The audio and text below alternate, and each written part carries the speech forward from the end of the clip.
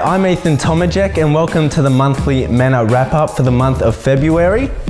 Towards the end of 2017, we had less buyers coming through our open homes and less registered bidders at our auctions, having an average of 2 to 3 registered bidders toward the end of 2017.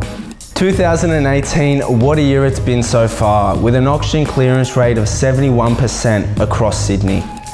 It's fair to say we've achieved some strong results with our first auction of the year at 16 Coliseum Crescent, with 132 groups through the property with 31 contracts handed out, receiving feedback from buyers around 1.4 million throughout the course of the campaign, and selling for a massive 1.65 million with 16 registered bidders at the auction.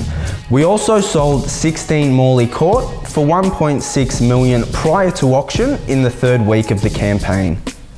What we've noticed this year is that well-maintained properties and properties in the higher price bracket do still have a high demand in the hills and are still moving quicker in the market.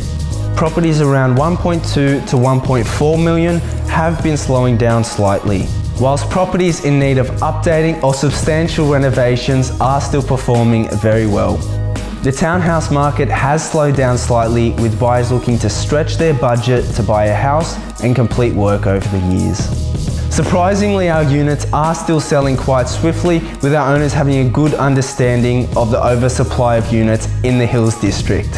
This makes it critical for our owners to pick the right method of sale and position the price correctly.